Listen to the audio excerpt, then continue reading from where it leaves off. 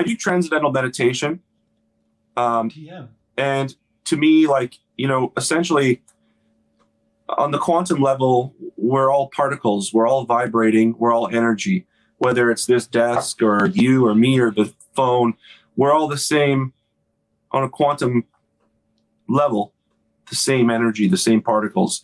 So there must be some sort of through line with that in terms of energies, like a magnet or something, you know, like I believe that with a positive attitude, that positive attitude creates and pulls in more positive attitude because you have the like energy, the right vibrations, right?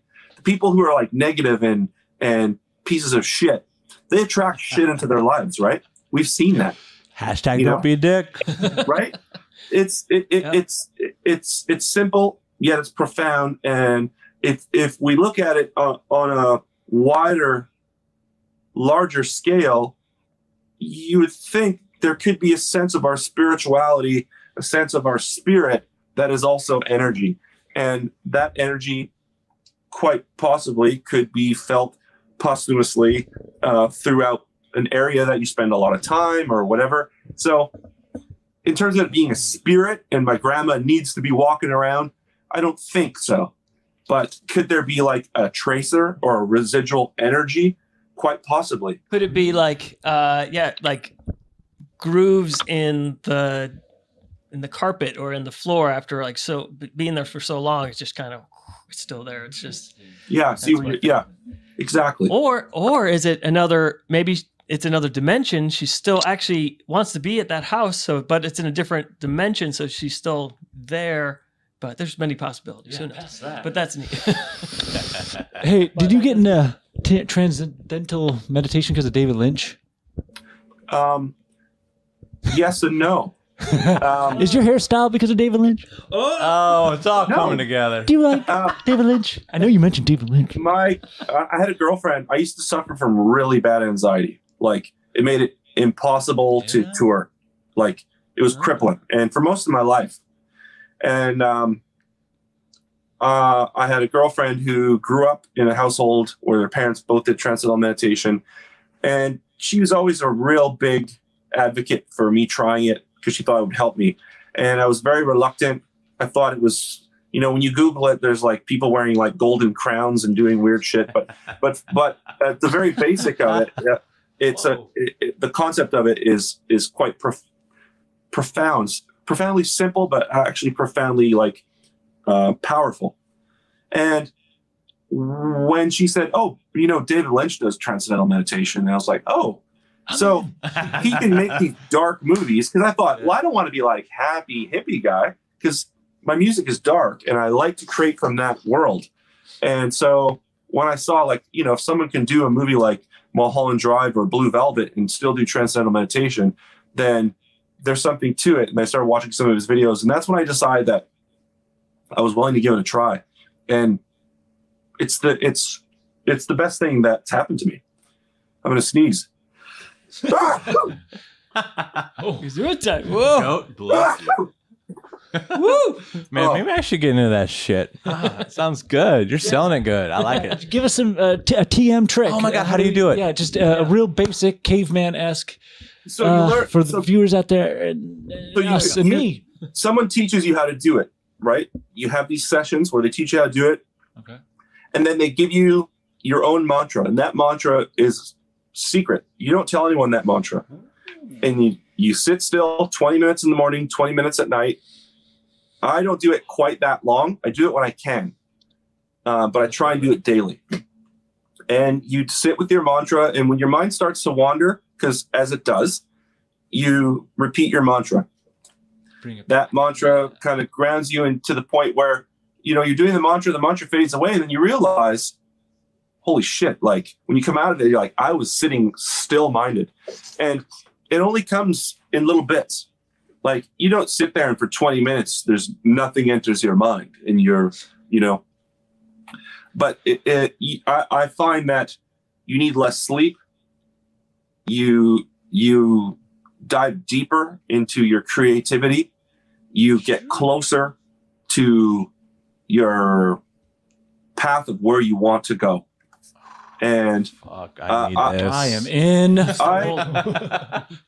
saw it as like I was meditating a lot. I was thinking, and I envisioned like I would come out of these meditations and being like, oh, weird. Like I saw myself returning to Los Angeles and also going to New York. And these are things that I never thought about really, but I was seeing these things happen.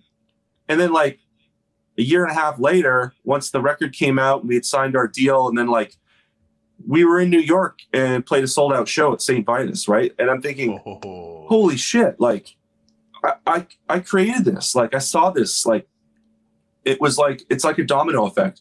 I initially, when I tried to kind of assess what my thoughts were, I thought, oh, as a producer, I'm going to go there. I'm going to be a producer and producing a band in New York, which also happened with Boot Blacks, but they came here.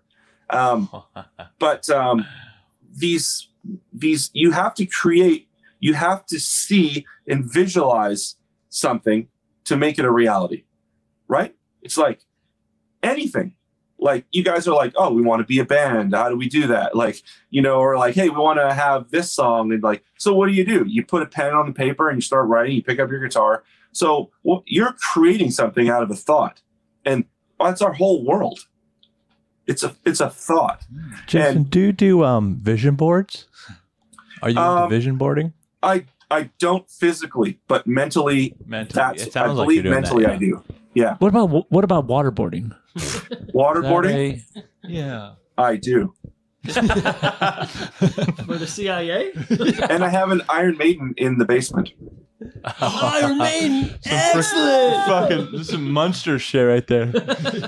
I know. Yeah, I know. I sound like a hippie flake. No, it's cool. No, keep It's going. just- You had more in you. Where is it? It really, and especially right now, man. It's hard. Like the past couple of months, I'm so excited, but I'm filled with so much trepidation because there are some things we can't change. Like we can't change what the pandemic has done to the borders and to people being sick, and so we have to. I think we have to just be good to one another and be loving and understanding and not let all of the turmoil in the world pull us apart. And I'm trying to stay really positive. Let's say if our tour gets canceled because we can't get across the border or because the fall numbers flare up and like variants and stuff, that could be a reality. I'm choosing to believe that at the very least, us announcing we're going on tour, us releasing singles, the album coming, at least we're doing our part to spread some positivity, some hope, and some excitement to at least, you know, our small family, you know? Yeah, and touching back on what you're saying, like you can't control anything in the world. The only thing you can control is yourself. So, so you might as well have that. Whatever you're flowing out of you is the negative side and not the positive side. And when bad things happen, another thing was like with actors, I was finding when a door would close or if a show was canceled or something was delayed, my old nature would have been to get angry. And now I just automatically think, oh, okay, that's great, because there's another opportunity around the corner that I don't know what it is yet. Like our album, it's like, oh shit, it's going to come out October 1st. We're touring 20 something dates before the album's officially out, you know? But I'm thinking to myself, no, wait a second. This is going to work to our advantage somehow. And people are going to, a year from now, go, oh, that was a marketing genius. You know, they'd be like, oh, you created this demand for this record and then it sold, you know, who knows? You don't know. But if you're in a positive mindset, you're at least open to the possibilities of creating those positive situations out of a negative. And that's my TED Talk. Yeah. God. Thank you, Ted. Fucking Jason. Inside Ted's acting studio. Here we go. I think everyone's gonna be a better person after watching this podcast. My God. Everyone's gonna be. I know I'm feeling better.